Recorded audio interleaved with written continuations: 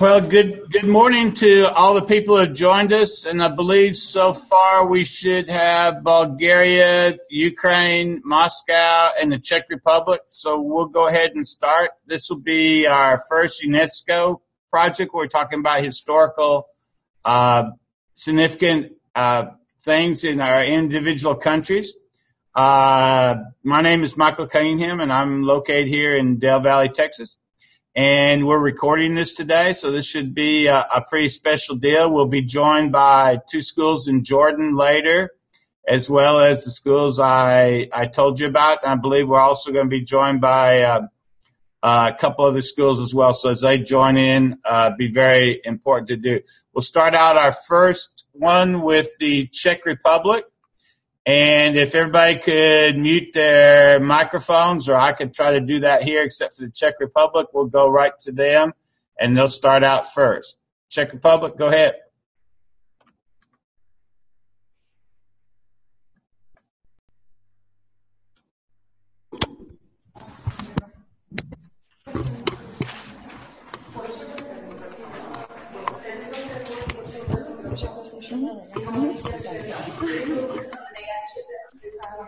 Hello, my name is Kate. This is Eva, Daniel, and Simona. Can you hear me? Yes, we can. Yeah. And we are students from the Czech Republic, which is located in Central Europe, so Germany and Austria.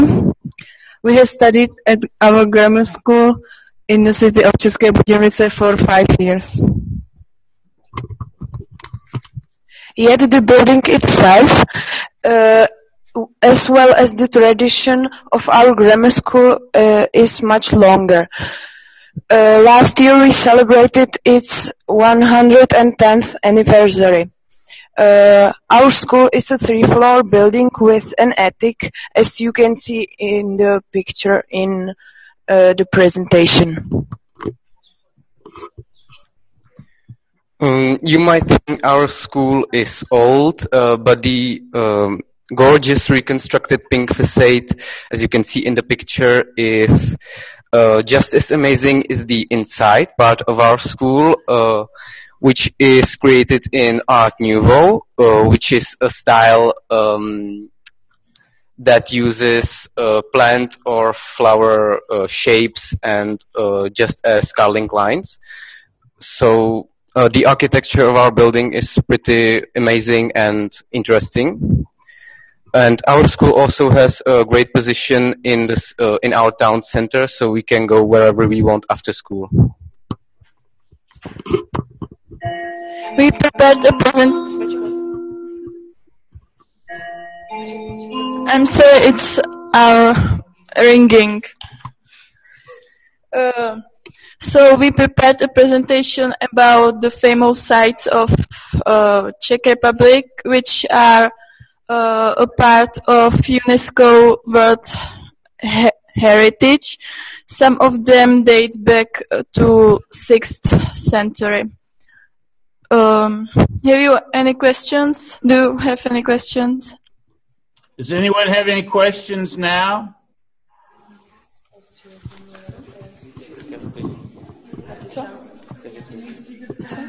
Go ahead. Okay, so let's start. Let us start next presentation.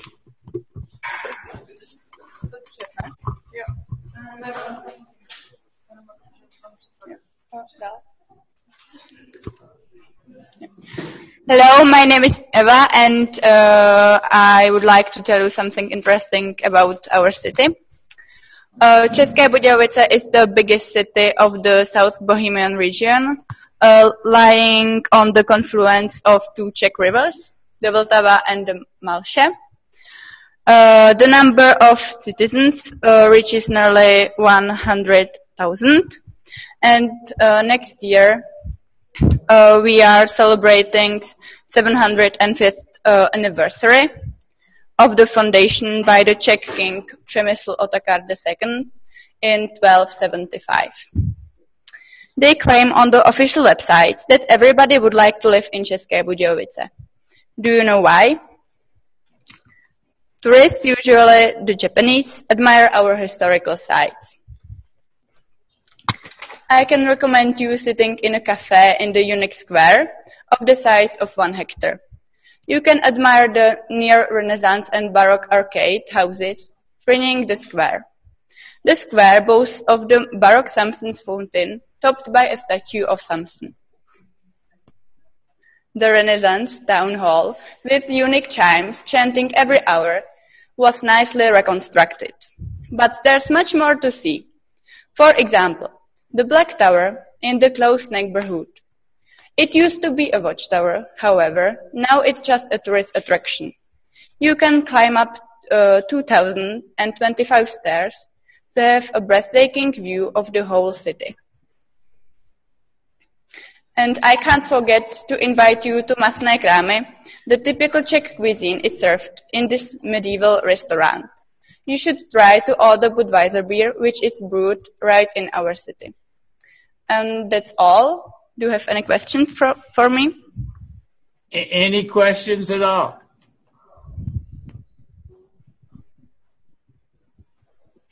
No, so another presentation. Thank you very much.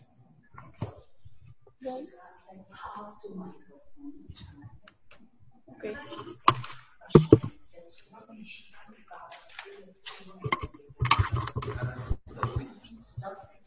Hi guys, I would like to say you something about another beautiful place in the Czech Republic, and it's a town called Český Krumlov. I dare to say that Český Krumlov is one of the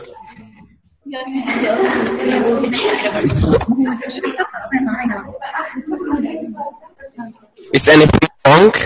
No, keep on going. Okay. Thanks.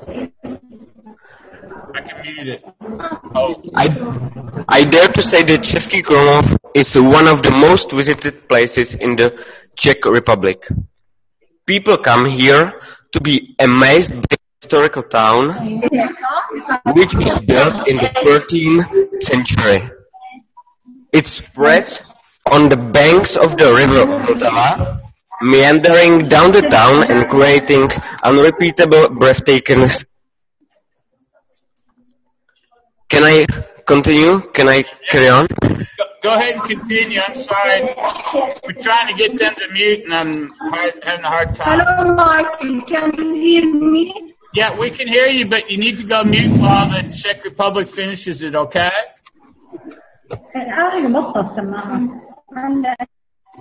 Okay.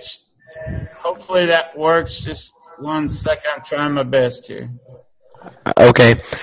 Český Krumlov spreads on the banks of the river Vltava, meandering down the town and creating unrepeatable, breathtaking sceneries. The dominance of the town is Krumlov Castle, which you can see on these 2 pictures. And it's accounted for the 2nd biggest castle in the country. But that's not all. You can find here also a historical brewery, Gothic castle in the center of the town, or a unique revolving theater on this photo. In the past, the medieval town profited from the local graffiti line, and the tourists can visit it even in the present. But they don't mine graffiti there anymore. And I have got 2 interesting facts for the end. Firstly, there was filmed an American movie Hostel. I don't know if you know him. Do you know him? Do you know it? No. Well, it wasn't a successful movie. And secondly, the castle is protected by a moat where real bears live. Real bears. You can't see here in this picture in the right corner. Visitors enjoy watching them, especially at the time of feeding or mating. That's all from me, and I would like to pass the microphone to my colleague.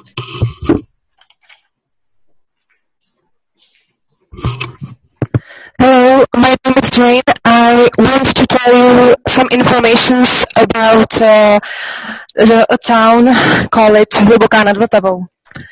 Hluboká nad Vltavou is a town near České Budějovice in South Bohemian region. It spreads on the hill above both sides of the Vltava River. Even if this small town has a population of 5,000 people, it can pride itself on 3 castles. Hluboká nad Vltavou castle was founded in 13th century. Within the history, this magnificent romantic Gothic castle was 3 times rebuilt. The last reconstruction was inspired by the royal castle of Windsor in England. In the interior, the visitors found unique carvings which were made by local craftsmen. There are also rich collections of paintings, furniture, and dishes, and this is the reason why the castle interior belongs to the richest in the Czech Republic. And in this picture, there is the royal castle of Windsor in England. I have been mentioned. The castle is surrounded by a castle garden in French style and by a castle park in English style. French style means everything is exactly symmetric. Neat sandy paths went between ornamental beds, and on the contrary, the English park resembles wild nature, where symmetry is unnatural. And there are examples of castle garden in style in Villandry and Versailles. Just for your illustration. And yes, and there is a castle park in English style, the Temple of Ancient Virtue, Stove. And in Hluboká there is everything is combined. And during the day, many tourists join the castle tours. But in summer evenings, the castle court turns into the venue for Summer Theatre Music Festival. Please look at this photo that we in a company in musical Casanova. We enjoyed every performance very, very well. And the former riding hall was transformed into a picture gallery. It was named Alšova South Bohemian Gallery to honor one of the most famous South Bohemian artists. And in the close neighborhood of the castle there is a small mansion called Štekl, which was turned into the grandest hotels in the South Bohemian region. Originally, servants of Schwarzenberg dynasty were accommodated there. And the dominant of a tiny square is a beautiful neo-Gothic church. You can see there. Ohrada Lodge, it is one of the most famous hunting lodges in the Czech Republic because there are rich collections of arms and deer trophies. In the close neighborhood there is a zoo which was opened in 1939 and offers education and relax for families with children. And when I was young, we visited with my family a zoo very often. And because of I know the names of bears, it is Ben and Dick. And now I'm wearing a t-shirt from this zoo. There is a t-shirt. And I have got also souvenirs from this zoo. And I don't know, you can see it. Can you see it? Yes, I'll try to. Okay. And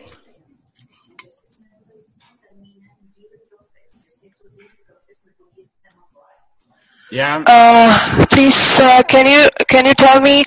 Can I say deer trophies or is it better, or can I say deer panoplies? Panoply. Travis or Panoply? I think the first. Yeah, thanks. And that's all, and I pass the microphone to my colleague.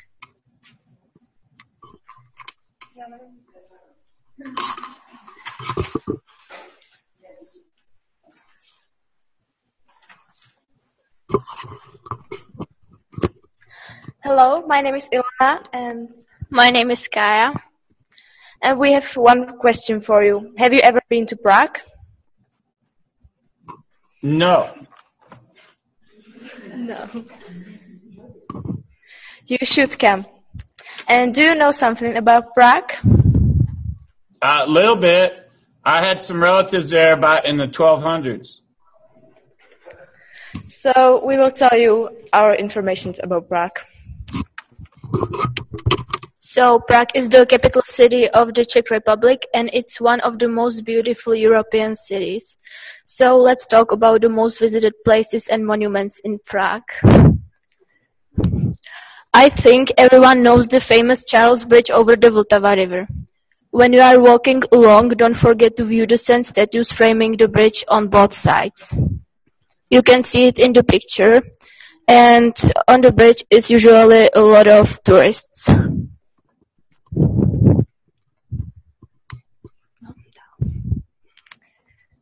On the hill above the Vltava River stands Prague Castle. It's the seat of our president. And in the premises of Prague Castle, you can discover the beauty of St. Vitus Cathedral. This Gothic cathedral, with stunning stained glass windows, houses tombs of many Bohemian kings. This all is the reason why the visit here is really unforgettable, and you can see it in the picture.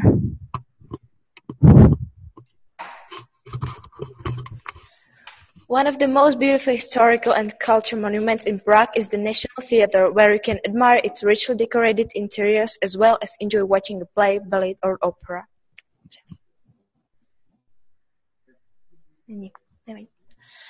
Every hour, crowds of tourists gather in the historical old town square to watch the unique 600-year-old astronomical clock built in the tower of the old town hall. Despite its age, it still works. This is the picture at the right side. Prague, a Jewish town, attracts loads of tourists tracing the mysteries of the old synagogue from the 12th century. This is the second picture.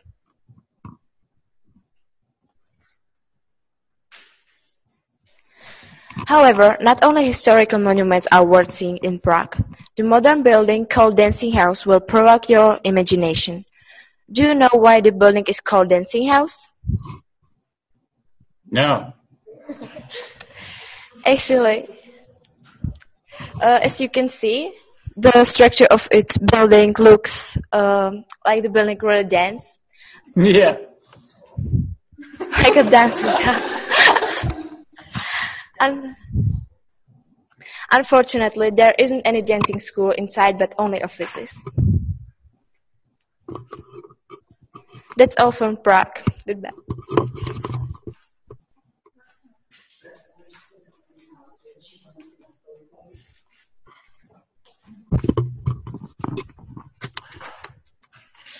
Hello, my name is Barbara, and I will be talking about the Tugendhat Villa in Brno. So Brno is the second largest city in the Czech Republic in West Bohemia. One of the UNESCO monuments which makes Brno famous is named the Tugendhat Villa. This villa was designed for Greta and Fritz Tugendhat in 1928. Its construction was completed in 1930. The modern building was designed by significant German architect Ludwig Mies van der Rohe, and he became famous for building gorgeous skyscrapers and offices in Chicago too. He nicknamed his.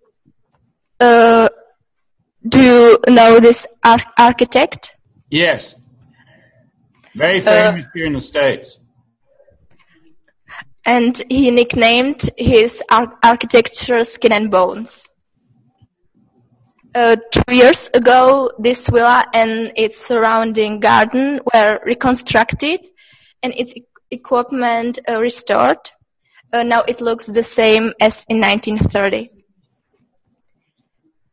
The building looks like the contemporary architecture. Oh yeah, it's beautiful. Isn't it? And in the basement, there are technical amenities, for example, a unique air conditioning and a boiler room.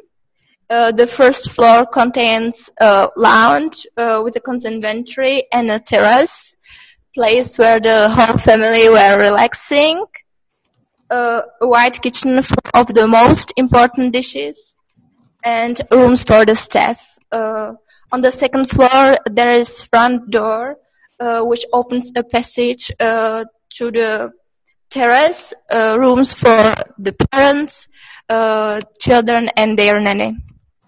And the villa soon became an icon of modernism for its simple and practical design, offering the owners much comfort. That's all for me. Do you have any questions? I don't believe so. Go ahead. I will pass the microphone to my mate.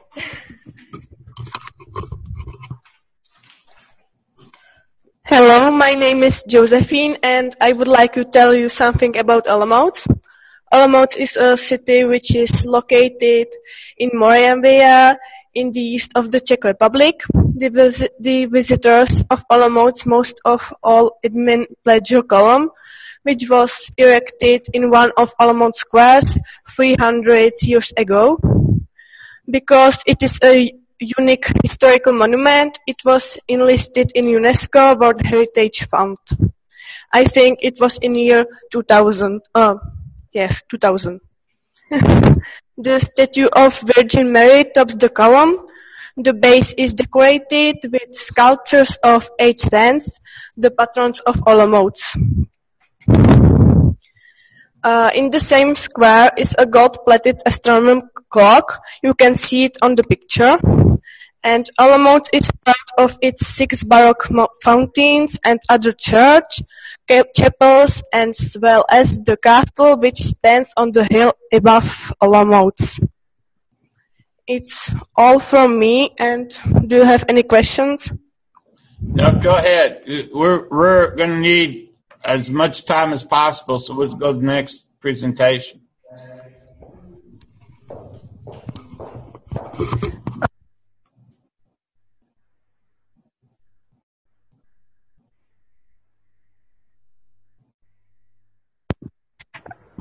Can you hear me?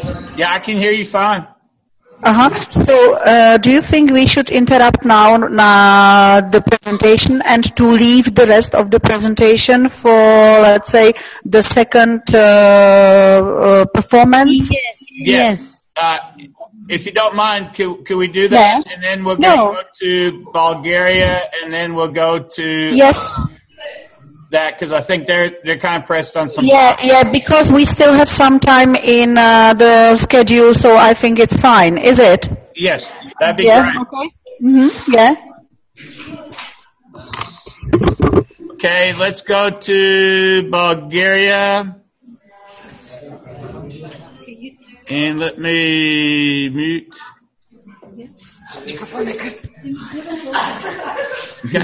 Go ahead. Okay. Just a minute, please. Okay. Hello from Bulgaria. Hello from Bulgaria. This is... My name is Yanni, and this is my friend Eric. Hello. And we are going to talk to you. We are going to talk to you about a Bulgarian tradition, which we celebrate on the 1st of March. And we... okay. It's... It's called Baba Marta in our language. Grandma March. It's called Grandma March. Yes, and in our language we call it Baba Marta. And we wear, just show it. This is what we wear. Can you see it? Yeah, looks like a bracelet. Yes, it's a white and red bracelet. Okay. What? Yes, it's made of thread, cotton thread. We wear it for healthiness and for luck.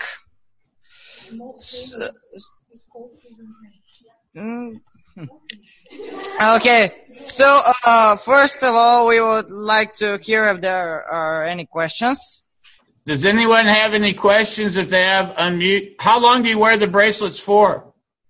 Well, we said for healthiness and for luck, and we wear check. So we stop wearing them when. We stop wearing them when we see a stork. Until we don't see a stork, we don't stop wearing them. And when we see a stork, we put them. We hang them on a tree or a bush for a luck or something. Yes. This is traditional and it's a myth. Yeah, Grandma March is a myth which is from about our folklore very many centuries ago, and it is how he say for healthiness, for luckiness, and it's some kind of traditional which everyone becomes everyone becomes one. Everyone do that every year. We give it one another that Martinici in Bulgaria called. It's very nice, but that's all. Yeah, so we trade with friends, with family, and that's again a part of the tradition. And many people from other countries, when see them in an original size, they really don't know what it is, but they like it a lot. And I have family in Poland. We sell them every year Martinici, and they really like them and wear them very much. Oh yes. Well, I believe that's all. If someone has questions. Okay. Anyone have any questions? If not, we're going to go to the. No, we're not. We have go ahead. New teams, but we're ready with this.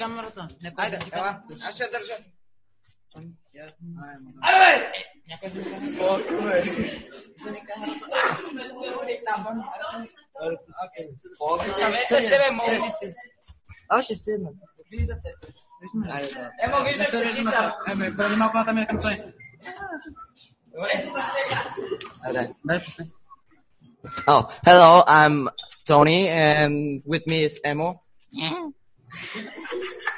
Okay, and we will talk about the Forgiveness Day and Saint Nicholas. So, go ahead. Shovetate, or also known as Forgiveness, is an important winter-spring festival in the Bulgarian folk calendar.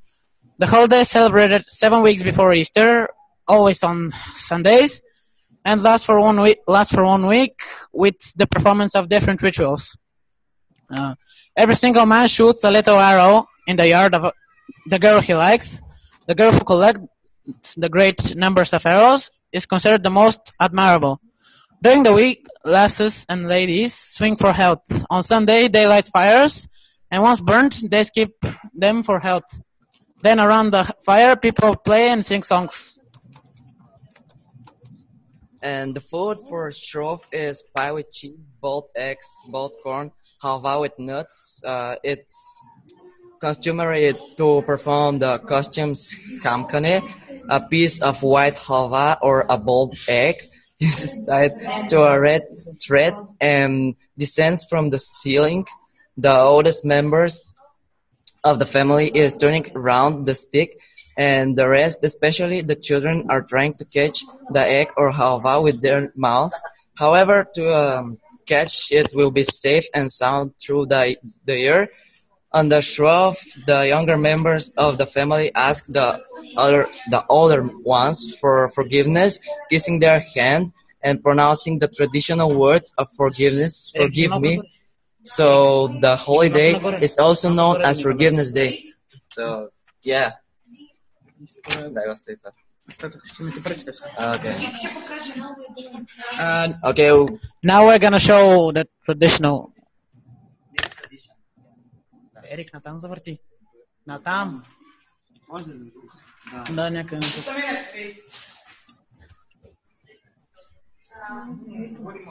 Just a minute, please. Okay.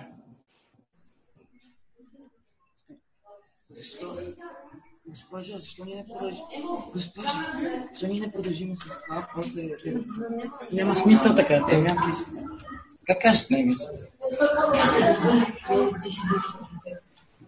А то защо?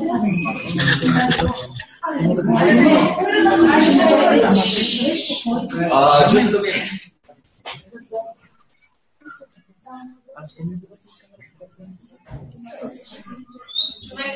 Okay. So, this is how it's done. Елате ще амкаме. We call this aмкане. And it is for many things. Okay? We swing it a bit, and then... Oh. That's what it must happen. Yes. And that's about it. Yes. Thanks.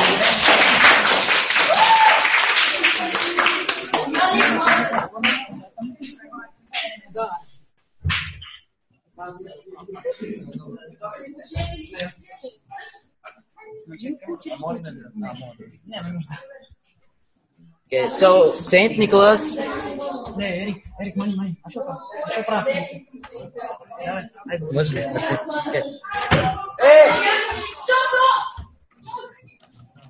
Okay, so Saint Nicholas, 15 March 270, 6 December 343, also called Nicholas of Myra, was a historic 4th century Christian saint and Greek bishop of Myra and Lucia. Because of the many miracles attributed to his intercession, he is also known as Nicholas the Wonder Worker. He had a reputation for secret gift giving, such as putting coins in the shoes of those who left them out for him, and this became the model for Santa Claus, whose smaller name comes from the Dutch Sinterklaas itself, from a series of lesions and corruption of the transliteration of Saint Nicholas. His reputation evolved among the faithful as was common for early Christian saints. In 1087, part of the relics were furtively translated to Bari in Apulia, Italy. For this reason, he is also known as Nicholas of Bari. The remaining bones were taken to Venice. His feast day is 6 December. The historical Saint Nicholas is commemorated and revered among Anglican, Catholic, Lutheran, and Orthodox Christians. In addition, some Baptist, Methodist, Presbyterian, and Reformed churches have been named in honor of Saint Nicholas. Saint Nicholas is the patron saint of sailors, mechanics, archers, repentant thieves, children, pawnbrokers, and students in various cities and countries around Europe.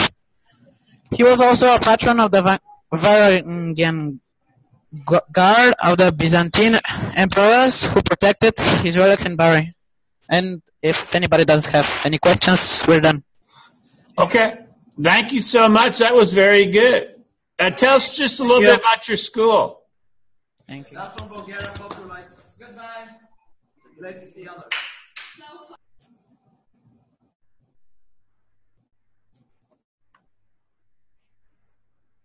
Okay, I guess we are going to go to, I think, Moscow and then the Ukraine. So Moscow, you should be next.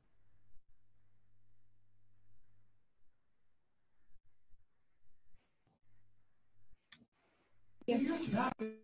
1357, go ahead. Hello, my name is Sofia. This is my classmates, Kate, Maria, Denise, Lisa, and Sophia. My name is Sophia, and we're glad to greet you from Moscow, Russia. Our school is situated in the southeast of Moscow, and it is specialized in English.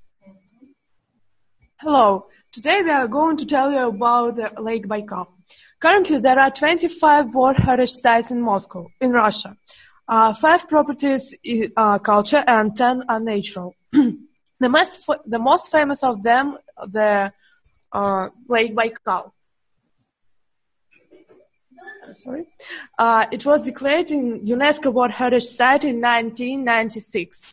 Baikal is a rift lake in the south of Siberia between the Irkutsk Oblast to the northwest and the Buryat Republic to the southeast.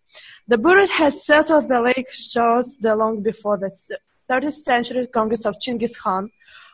Russian fur trades arrived in the 1640s. The Buryat have a mystical feelings about this lake. They believe that its water are charmed. This is why they never call a lake, only the sea or the old man or he.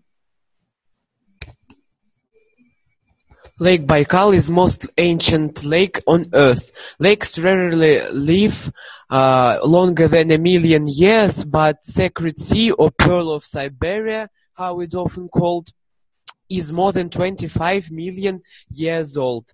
For scientists, it's a living laboratory of evolution.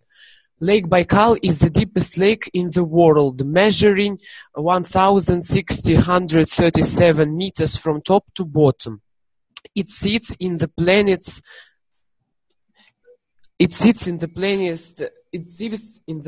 deepest land depression, where at least 3 tectonic plates meet. These planets scrapes each other and making lake even wider and deeper. There is a theory that Lake Baikal is the beginning of new ocean. The lake holds 1/5 of the planet's fresh water and is still remarkably clean. The Lake Baikal is one of the most beautiful places on the earth. Everyone who has been to its shores is impressed and charmed by its greater size and unusual might. This wonder of the natural world is very difficult to describe. A Russian writer, Valentin Rasputin, once said, "Man does not have enough feeling to respond to this miracle." The waters of the lake are amazingly transparent, and they change colors all the time. Lake Baikal is a living museum of water, animals, and plants. About 1,500 species of animals are endemic. You can see them nowhere else in the world. It's also rich in living at all their depths, and its cold waters move vertically, carrying oxygen even to 1,637 meters bottom. One mystery about the lake is how Nerpa, the Baikal seal, originally came to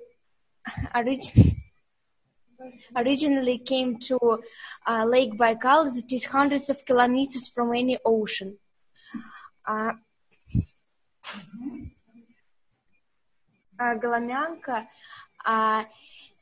Glomyanka, a transparent glass-like fish, lives only in Lake Baikal. The omul, an Arctic fish endemic to Lake Baikal, is delicious. Many tourists take it smoked omul as a present to their parents and relatives.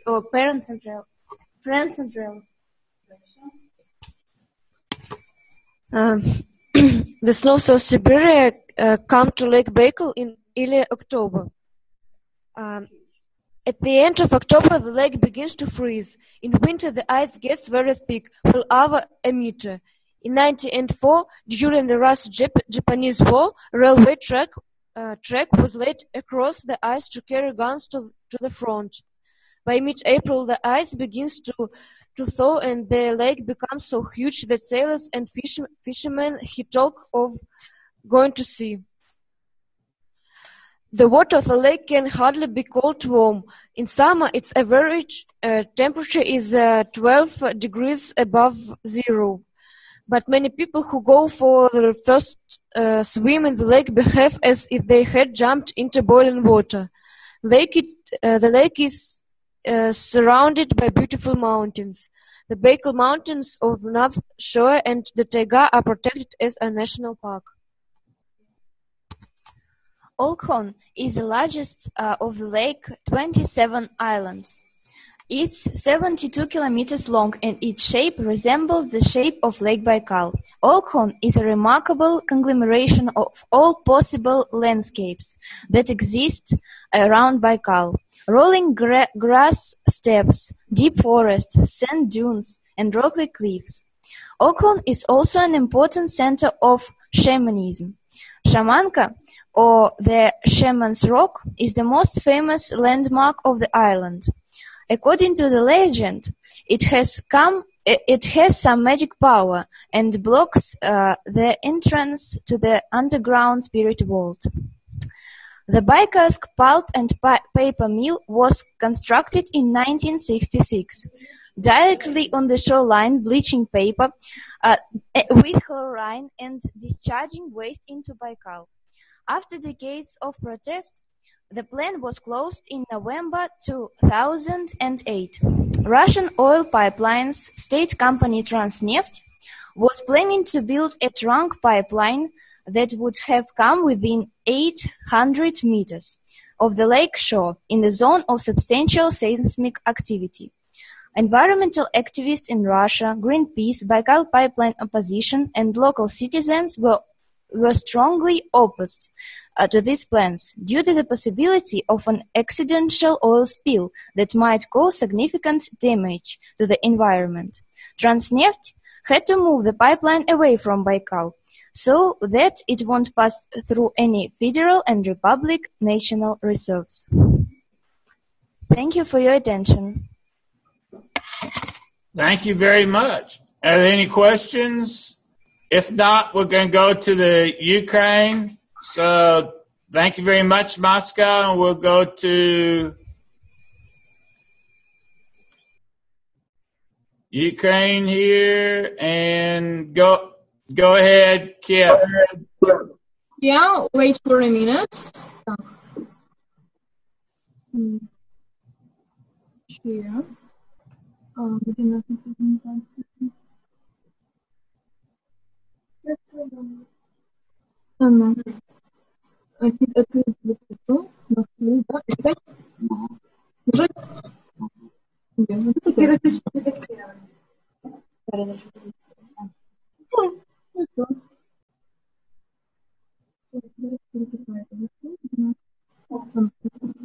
Do you hear us? Yes, I can hear you, and I can see your screen now.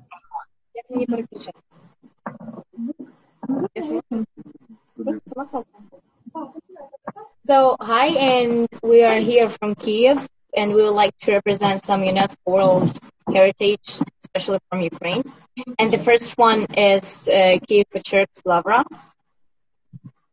And it is also known as the Kiev Monastery of the Caves, and it is a historic Orthodox Christian monastery which gave its name to one of the city's districts where it is located in Kiev. Since its foundation is the Cave Monastery in 1051, the Lavra has been a permanent center of the Eastern Orthodox Christianity in Eastern Europe. Together with the Saint Sophia Cathedral, it is described as a UNESCO World Heritage Site. The monastery complex is considered a separate National Historic Cultural Preserve, the national status which was granted on 13th of March in 1996. The Lavra also not only located in another part of the city, but is a part of a different national sanctuary than Saint Sophia Cathedral. While being a cultural attraction, the monastery is currently active. It was named after one of the 7 wonders of Ukraine on 21st of August in 2007, based on voting by experts and the internet community. The Lavra boasts very ancient origins and rapidly became the seat of a community governed by the abbot Saint Theodosius. With the support of the Princess of Kiev, the monastery immediately began to prosper.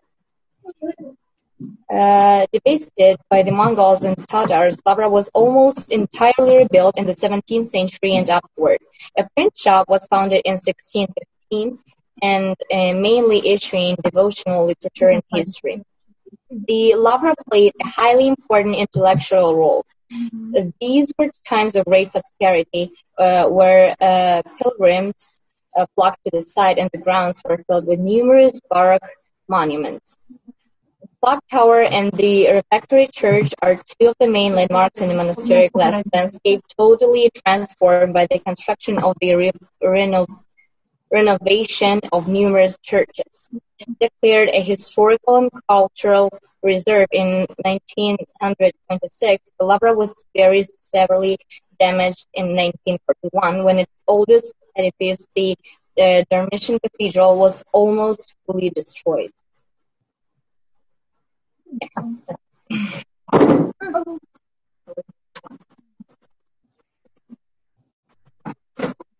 Hello, and the next one heritage is Saint Sophia's Cathedral.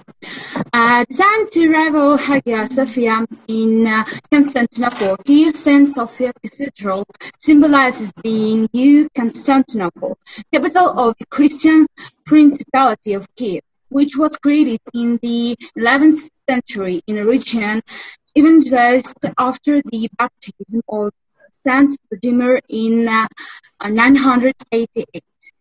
Saint Sophia, a Greek cross church, is one of the major edifices representing the culture of Eastern Christianity in the 11th century. Inspired by Byzantine models, the stylistic features of its decoration were spread throughout Kievan Russia in the 11th century by the icon painters working in Kiev. Kiev's Lavra is of outstanding significance in the Ukrainian national heritage, and the ancient monastic foundation plays a very important role in the spiritual and intellectual life of the Russian world. The construction of Saint Sophia Cathedral was begun in the first half of the 11th century, probably in 137 by Yaroslav the Sage. It was meant to replace Kiev's very first church, the Desetina, Our Lady of the Tithe, built by his great-grandmother, Duchess Olga, in 952. Conceived in opus mixtum with 12 columns dividing the interior into 5 naves, the church represents a perfect fusion between symbolic image and architecture. The big central guild strongly expressed that it was not diminished in the restoring of the onion domes in the 18th century. A complex of monastic buildings surrounds the church. Built originally of wood in 1633, the buildings were destroyed by fire in 1697 and reconstructed in stone.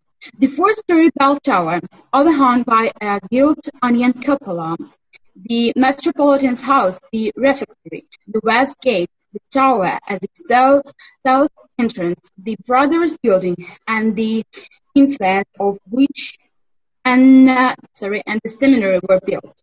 The stone ensign encircled these buildings, which are typical of Ukrainian Baroque style, the influence of which can also be seen in contemporary restoration work on the cathedral. And now I would like to represent to you our art, Petrokivka art. The recognition of Petrokivka art in the list of UNESCO World Cultural Heritage opens new opportunities for Ukraine to showcase its cultural potential to the rest of the world. Founded in the 18th century as talisman painting to protect people from evil, Petrokivka art is known for its bright natural elements such as flowers and birds. Combining symbolism and baroque, Petrokivka art has some part of the distinctive Ukrainian culture. In the town of Petrokivka in eastern Ukraine, many locals still rely on this craft to make a living. Modern artists paint utensils, clothes, bags using this technology and also apply it in body art. Ukraine's Petrokivka art was among 25 jars added to the World Intangible Cultural Heritage List during the 8th UNESCO Intergovernmental Committee session in Baku, Azerbaijan. The people of the village of Petrokivka decorate their living quarters, household belongings, and musical instruments with a style of ornamental painting that is characterized by fantastic flowers and other natural elements based on careful observation of the local flora and fauna. This art is rich in symbolism. The rooster's tones of fire and spiritual awakening, while birds represent light, harmony, and happiness. In folk belief, the paintings protect people from Sur and Evil. Local people, and in particular women of all ages, are involved in this folk art tradition. Every family has at least one practitioner, making decorative painting an integral part of daily existence in the community. The painting traditions, including the symbolism of the ornamental elements, are transferred, viewed, and enhanced from one generation to another. Local schools at all levels, from preschool to college, teach the fundamentals of Petrokivka decorative painting, with all children given the opportunity to study it. Thank you for your attention. But it's not the end. We have another people who will show you how to paint with this art.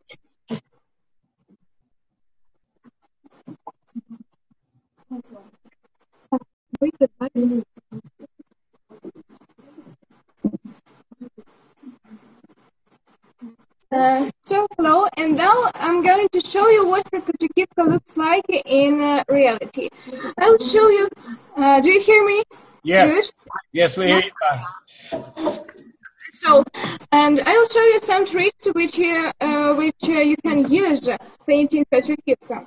In my hands is homemade brush, but instead of squirrel's wool or pony's wool, we fundamentally have to use cat's wool. That's why the strokes and lines and details look so gracefully and accomplished. And for painting Petrokivka, you have to use gouache paint. Consistency of colors should be like syrup cream, thick. And now we're having not finished picture composition, and now step by step we will fulfill it and accomplish this small composition using some tricks. First of all, we will paint snowball tree using our fingers. So I take a red color, you see, and dip my finger into this color and make something like a fingerprint on this page. Wait a second.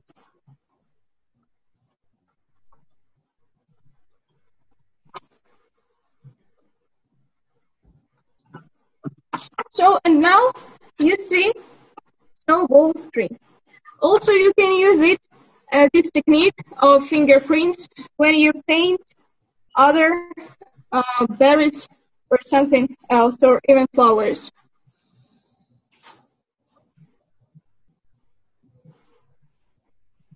So, You see any changes? Then, using our unusual brush, we will paint the leaves.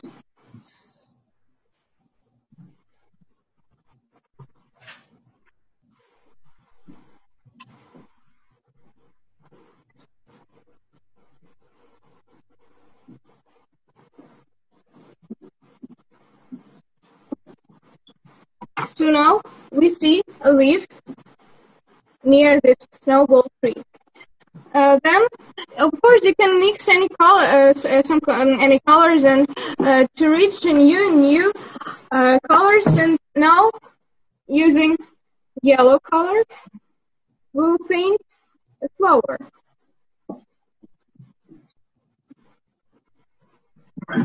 Wait a second.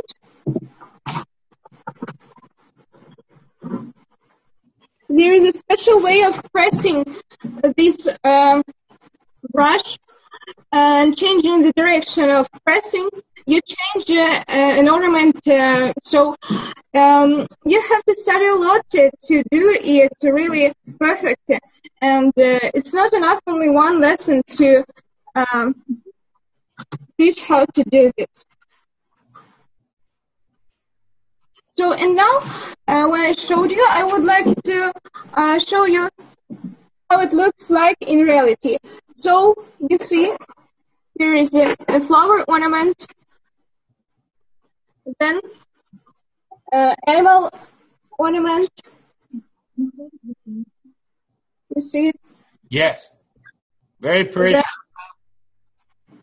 And then flower ornament on the plate made of wood.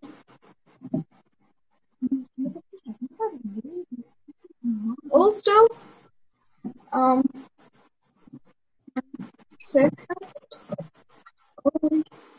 casket, you see? Yes. And the decorative board. You see how precious these ornaments look. So, and now maybe somebody have any questions? Anyone have any questions? You can unmute and ask a question.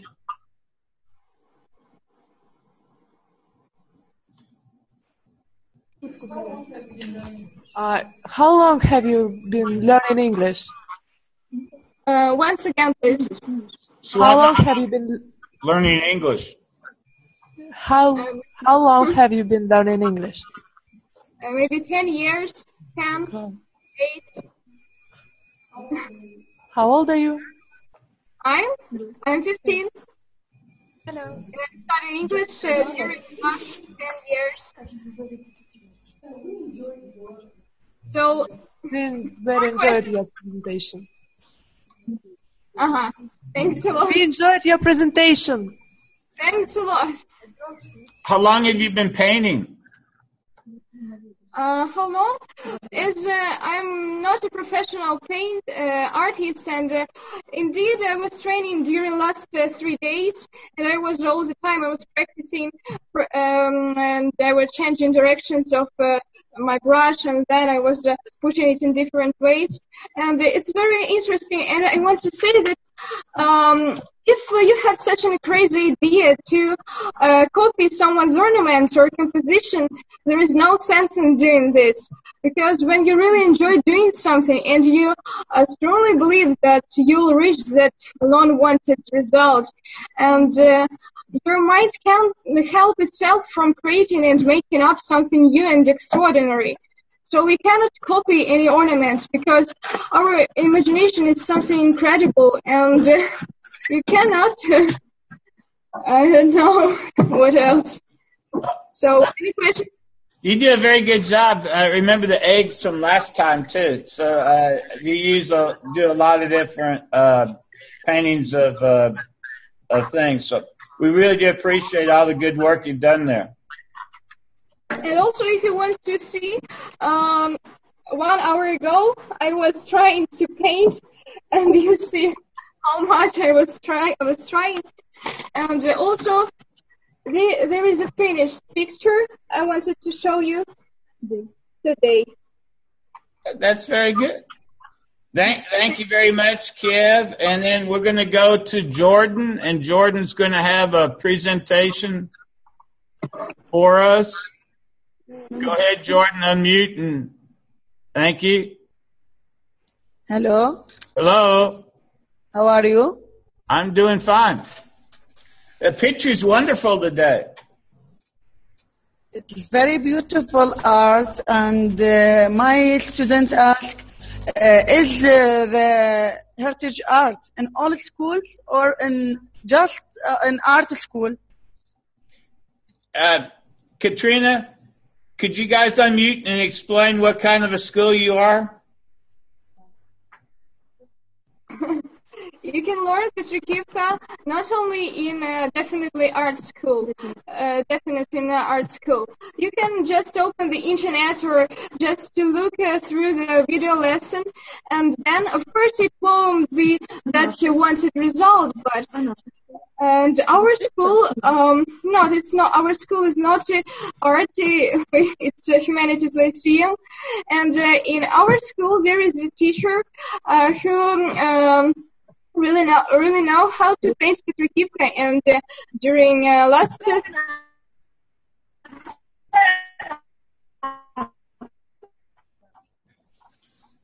3 days he was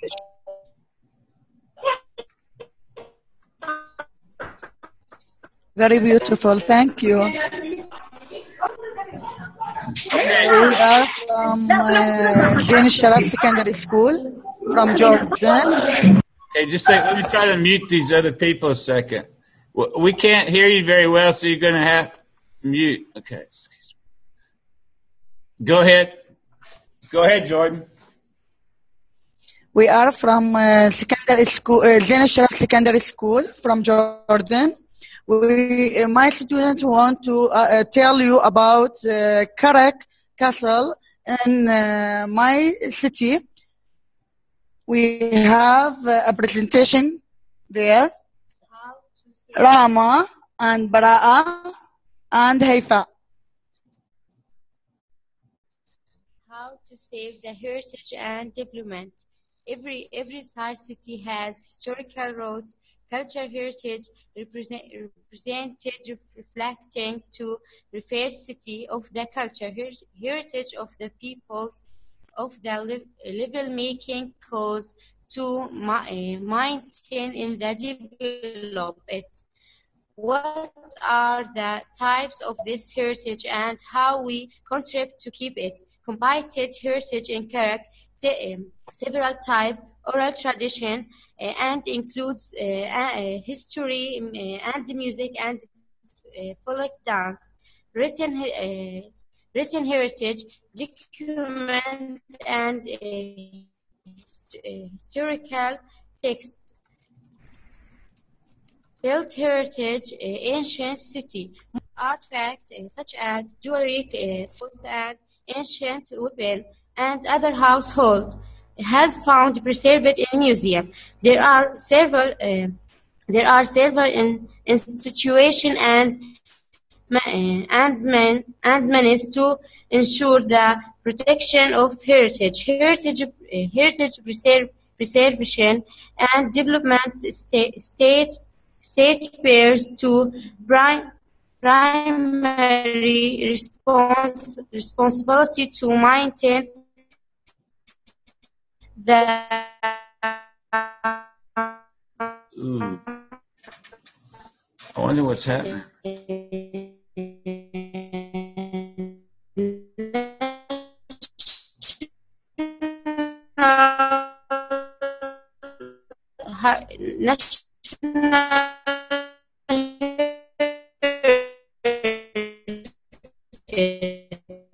And developed through developed through.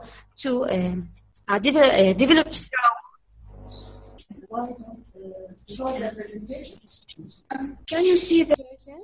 Yeah, when you had the laptop up, we could see it.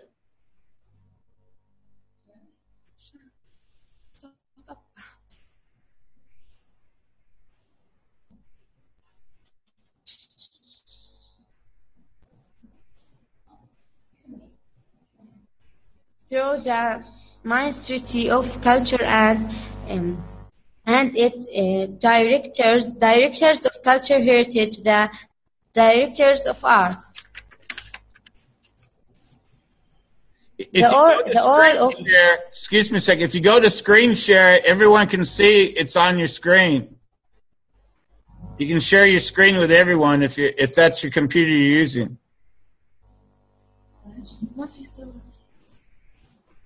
If you go to screen share on the bottom, everyone that can see what's on your computer, everyone in the conference can see your video too, the picture. But keep on going, I'm sorry. In preserving the heritage and development, appropriation of monument in the region and includes effect in the region of the region, said that exact monument on honored.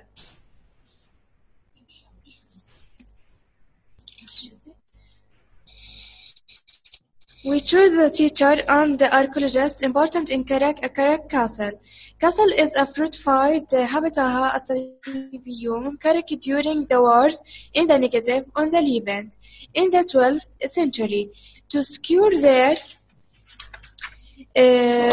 occupation of Jerusalem and its surroundings, and to be a point of contact between the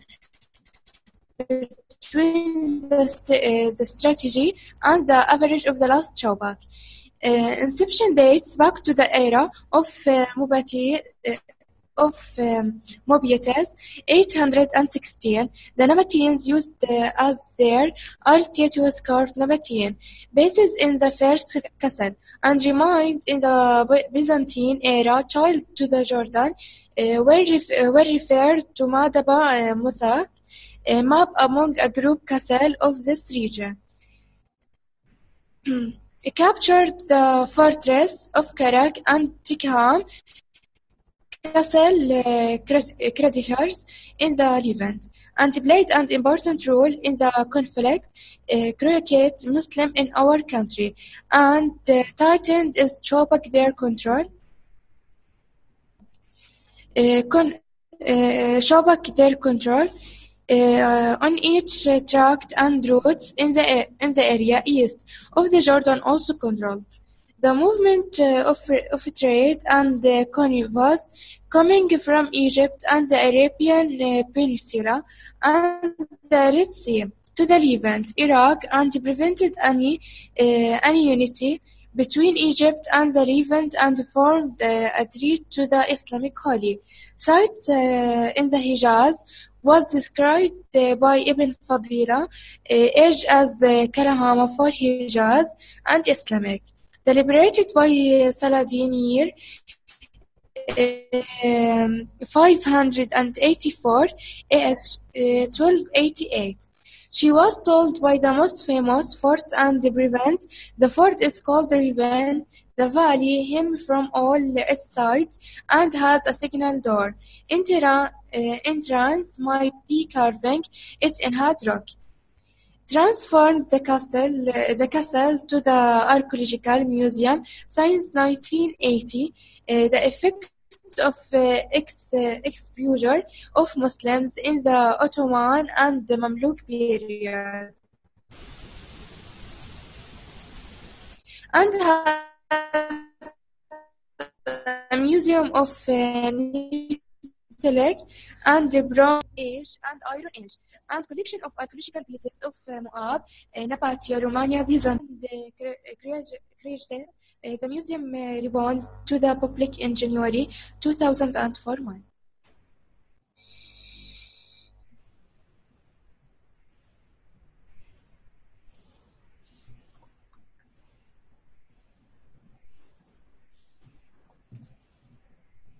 I see that you have a picture of King Hussein behind you. Could you tell us a little bit about your king, please?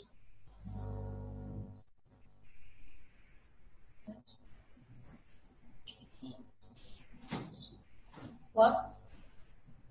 What? I was saying, I see that you have a picture of your king right behind your flags. Yes. Could you tell us a little bit Yes. about your king, please?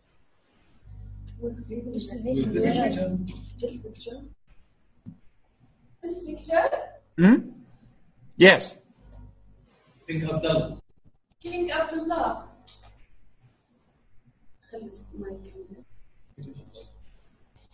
Abdullah.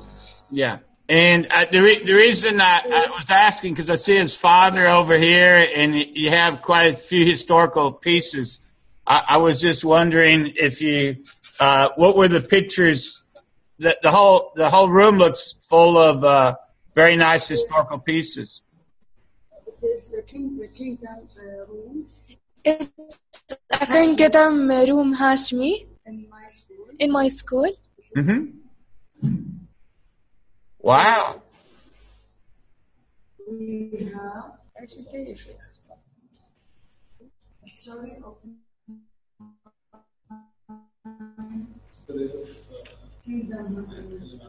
this is a history of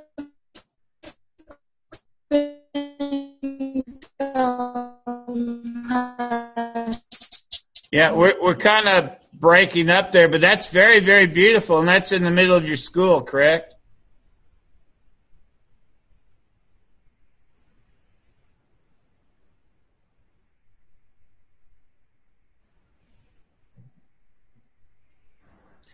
Well, I think we've lost the audio there for a second, but that's a very beautiful museum that you have there. books. I'm sorry, go ahead. This is a book from small museum in school. Museum in school. In my school.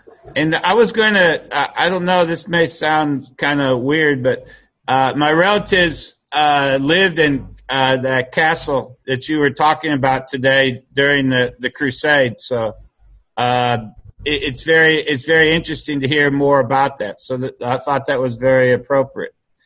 We are going to be joined now. Thank you very much, Jordan. We're going to be joined by another school in Jordan who's going to talk to us about Petra. So if we can mute here and go to the other school, let's go ahead. Go. Can you hear us? We can hear you fine. We can hear you. Go ahead. Okay. Yeah. We had some technical problems, but now we can see you and we can talk. Okay. We are Kan Jama'a school. I'm Safa El-Isawi. I'm a teacher in this school.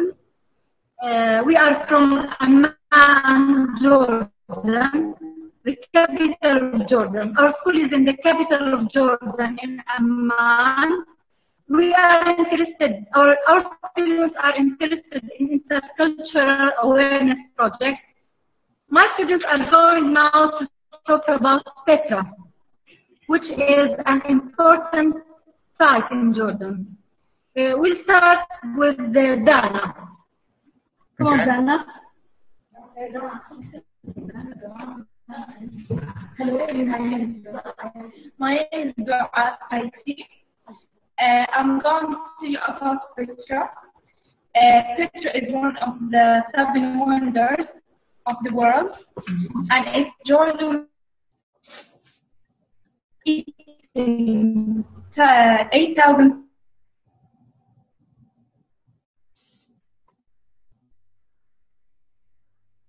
I think we had some problems. Go ahead. Keep it going, please.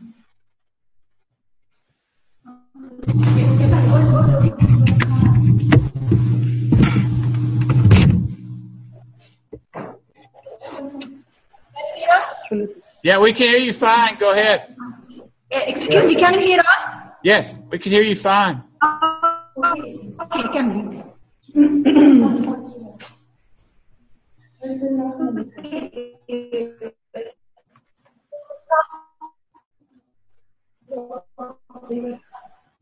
They were carved in stone. We had to the high place of sacrifice above Petra, and the theater seating 8,000 people to the hello, my name is Dana. I also want to say that we have to maintain Petra because it represents the great heritage of Jordan. It has been a UNESCO. It has been a UNESCO World Heritage Site since 1985. And it was chosen by Smithsonian Magazine as one of the 28 places to visit before you die. Another city due to the color of stone. Thank you.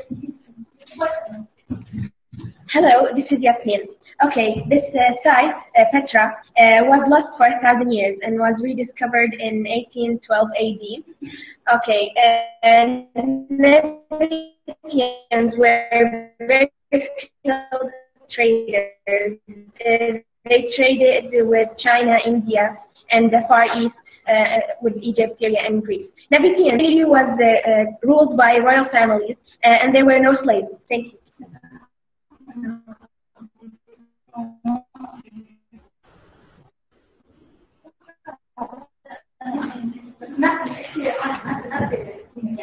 Hello, this is Raheel. I want to tell you about that leads you to the city of Petra, and it's a natural geological path. The street is a very narrow road, stands between 91 to 182 meters, and it's high, 600 feet high.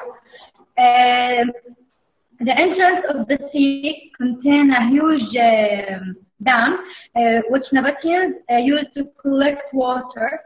And in the old days, the sea was an important trade line. Thank you.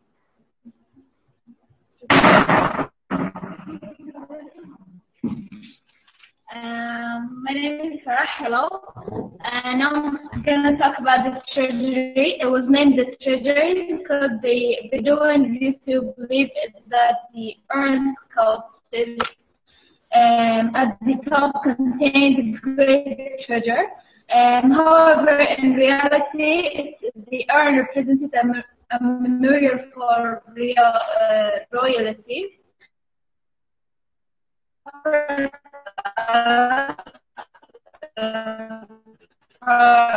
From a lot of threats, including collapse of the ancient structure, rainwater drainage, weathering from salt, unsustainable tourism.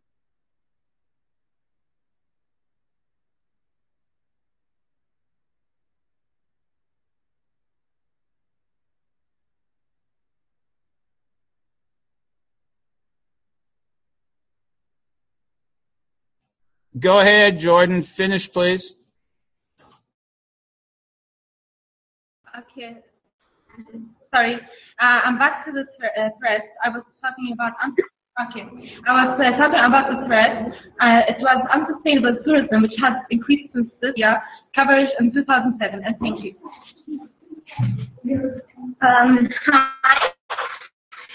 In an attempt to reduce this impact, the National Trust was established in 1989. Over the time, it has worked together with a lot of local and international organizations on projects that promote the protection, conservation, and the Petra site. Hello, my name is Joel. Petra is also a main topic for so many poems and plays, such as the poem Petra for John Williams, who awarded to the New DJ Prize in 1845, and also in 1977, he wrote a musical about Petra that respond to the Civil War. That's all, but now we're going to show you our PowerPoint about Petra that we have prepared already. It's some pictures of Petra and the sea.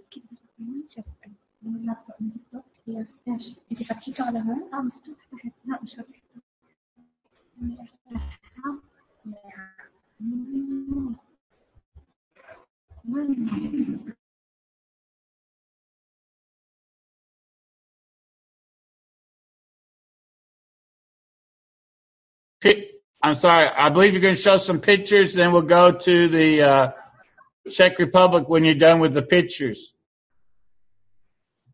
In the meantime, it looks like the other Jordan school is showing us all around their school, which is really amazing. That museum is fantastic. Thank you.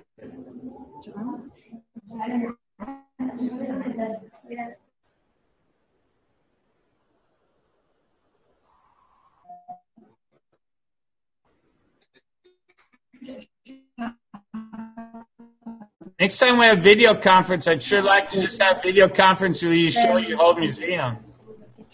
Can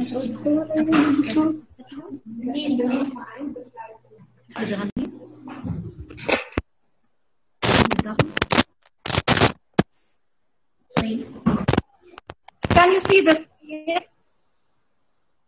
Yes, we can.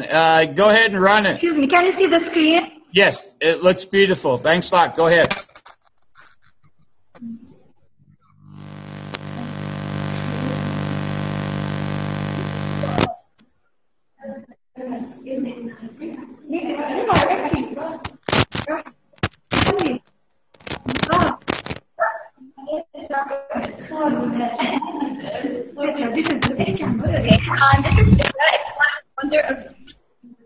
It's one of the seven wonders of the world.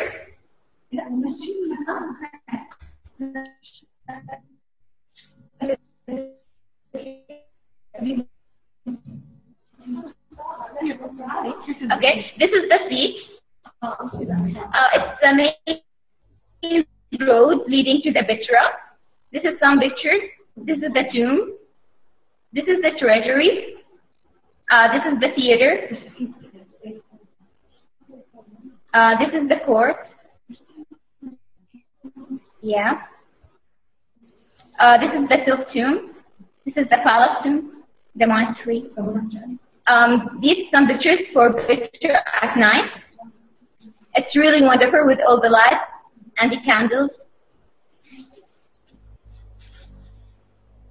So yeah. We hope you like it, and please come to visit us in Jordan and see Petra. Yeah, thank you so much. That was very beautiful. A very good job on both the schools.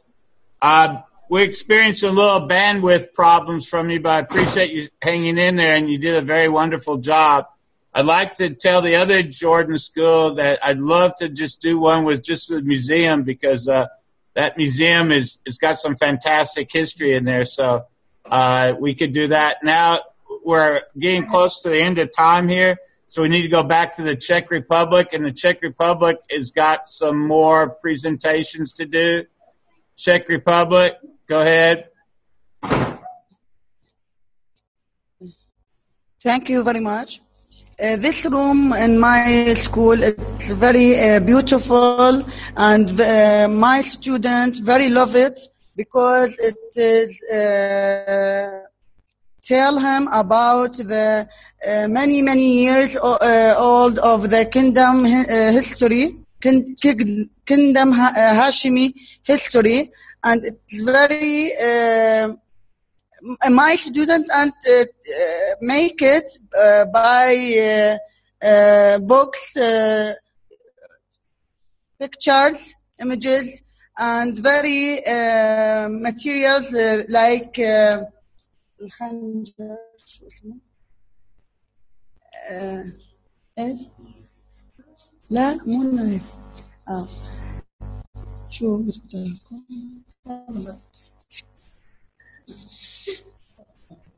And we thank you.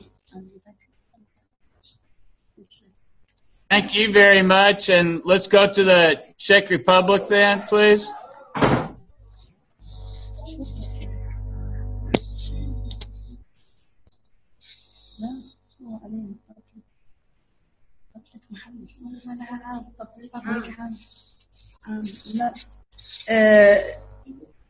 No, it's to school. It's just for student and another student from another school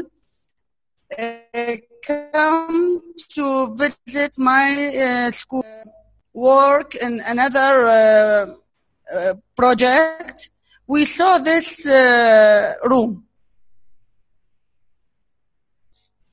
Good. Thank you so much.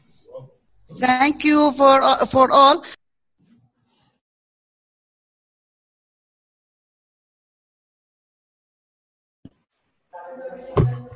So can we start? Go ahead, please.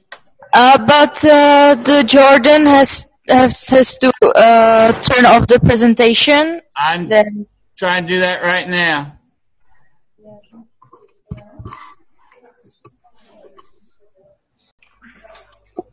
We are two schools.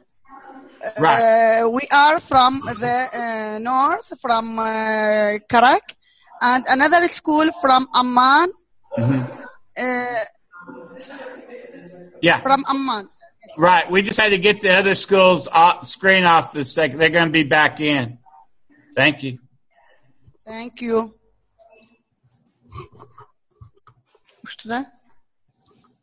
Can you see the presentation? Yes, we can. Thank you very much.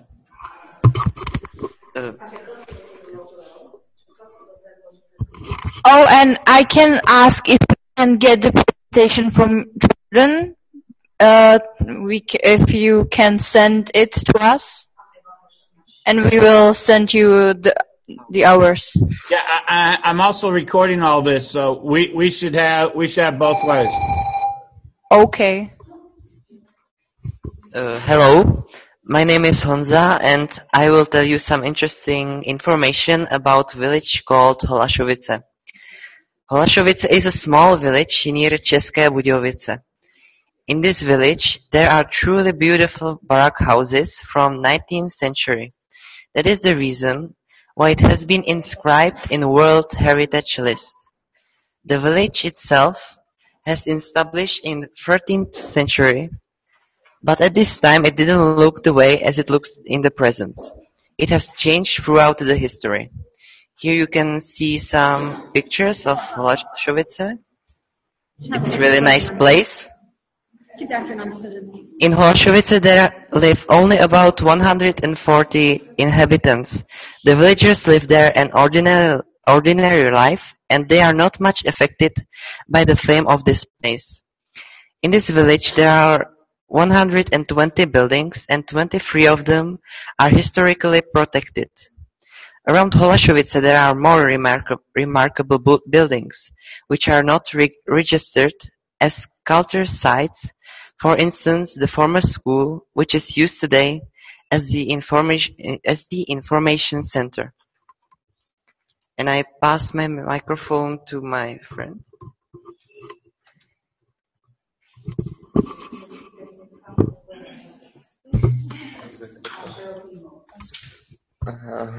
Hello, I am technical support of my team, and my name is Václav Veselý, and I would like to tell you some information about Kroměříž. Kroměříž is an old Moravian city located in the southeast of the Czech Republic. It was found in 1260 next to the river Morava by the Bishop of Moravia. In the historical center there is the Archbishop Castle. The castle was built in the 17th century in the Baroque style.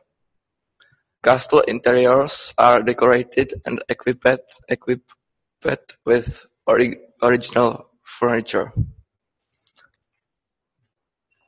The castle is surrounded by large gardens, most of them in English style, but one part, the flower garden, was designed in early Baroque style. Place with plenty of ornamental beds is a real Baroque jewel surrounded by peaceful countryside, packed with ponds and unspoiled nature. Kroměříž was inscribed in the UNESCO World Cultural and Heritage List in 1998.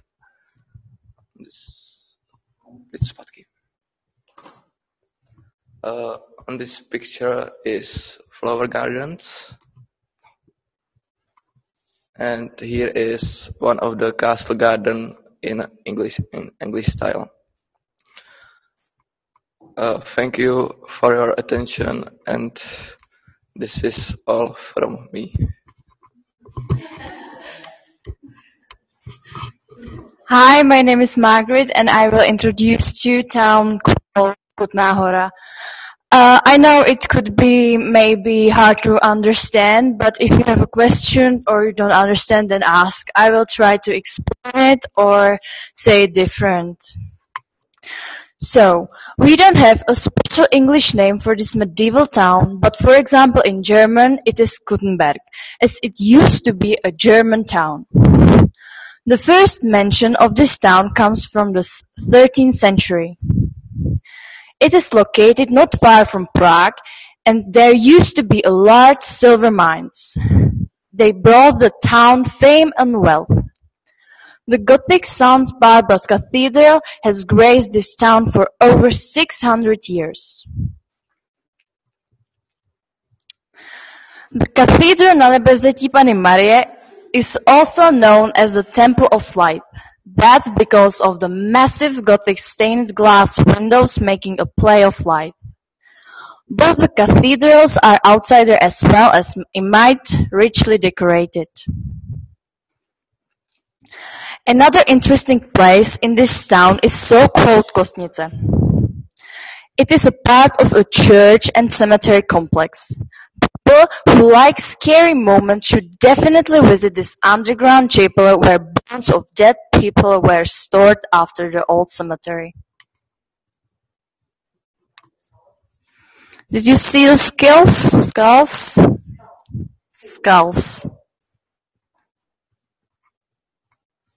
Yes, we can see the skulls pretty easy. I assume those are bones as well next to them.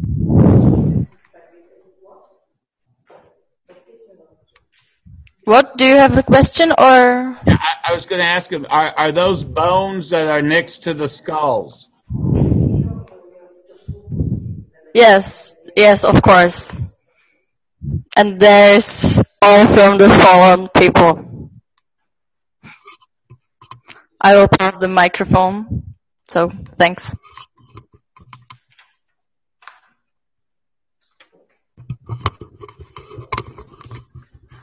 Hi guys, my name is Eliška and I'm going to tell you something about microregion Lednice-Veltice area,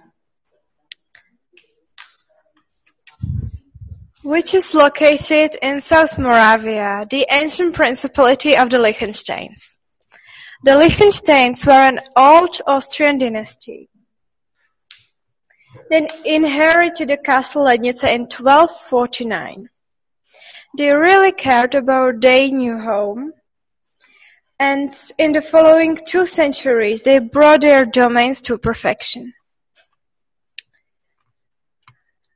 which is confirmed by the fact that in 1996 all the Liechtenstein's principality was inscribed in the World Cultural Heritage List. And it was actually a large park surrounding Chateau Lednice, which was their favorite. They treated carefully the unique park surrounding the chateau. In 19th century, the park became a location of other architectural jewels, such as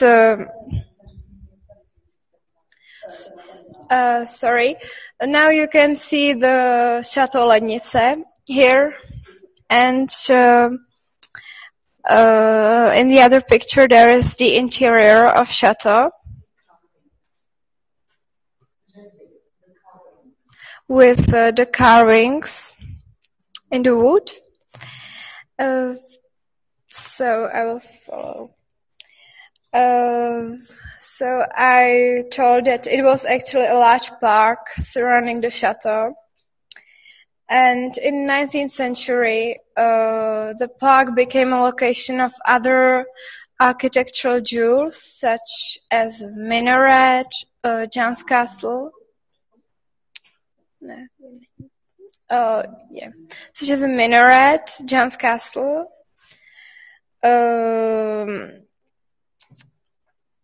riding hall, or the beautiful church of Chateau.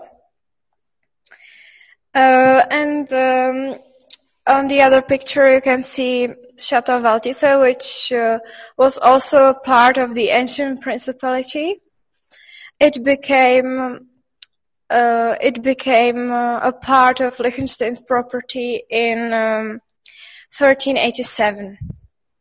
The Liechtenstein also built some copies of famous Roman monuments, like the sculpture of Three Graces, Apollo's Temple Aqueduct, or Belvedere, and the other monuments like that.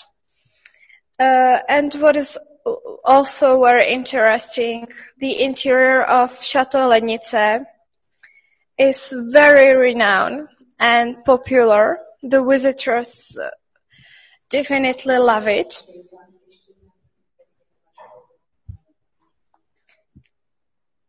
The Liechtensteins really cared about loved art.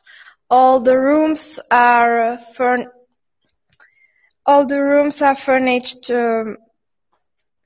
very spectacularly, but it's still tasteful.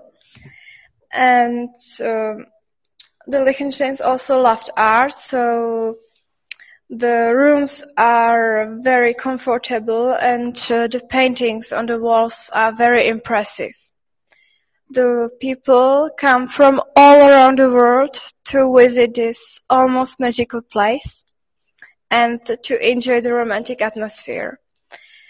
For example, for the weddings or things like that, for some celebrations. So that's all from me. If you don't have any questions, do you? Anyone have any questions? Just unmute and ask a question. Okay, that's.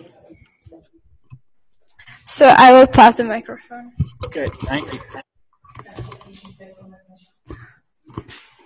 So this is the end of our presentation. Thanks for your attention, and we appreciate that we have a chance to have a video conference with you.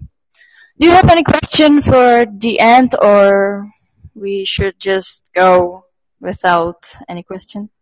Well, unfortunately, to try to keep under time, I kind of put a lot of the people on mute. So let's unmute everyone and see if there's any questions. All right.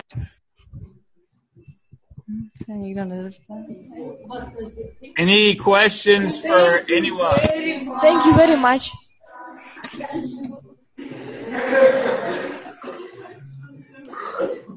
Okay, I take that there aren't any questions. We'll go ahead and try to. We were going to have a dance on our part, but I think the time won't permit it, so we'll try to do it next time. And we sure do appreciate everyone here participating and all the hard work and effort that you put in. Tomorrow we're going to have a mock trial with Taiwan, and when the lady that's from the Ukraine is going to be our judge, so that'll be kind of an interesting deal too. But I'll email you a copy of the recording today, and I will also try to see if we can set up another one, because I thought this was really very, very good job. So I appreciate it on everyone's part, and thank you so much, and we will see you next time. Goodbye. Michael? Yes. Can I have a word, please? Go ahead. Okay, so I would say that the conferences are better and better, but what I appreciate is the presentation for the better understanding. So for the next rounds, we could agree on the fact that everyone would bring a presentation if it is possible, it's fine, because I see my students that then they are able to understand better, and hope that our presentation helped the other students to understand more, right? Because the students have different stresses, intonation, etc., which may bring them some misunderstanding. And if they see the presentation or see the pictures, etc., so they can pick up what their counterparts are talking about. Right? Yeah. Nevertheless, thank you a lot. Thank you a lot. Thank you so much. We'll see you later.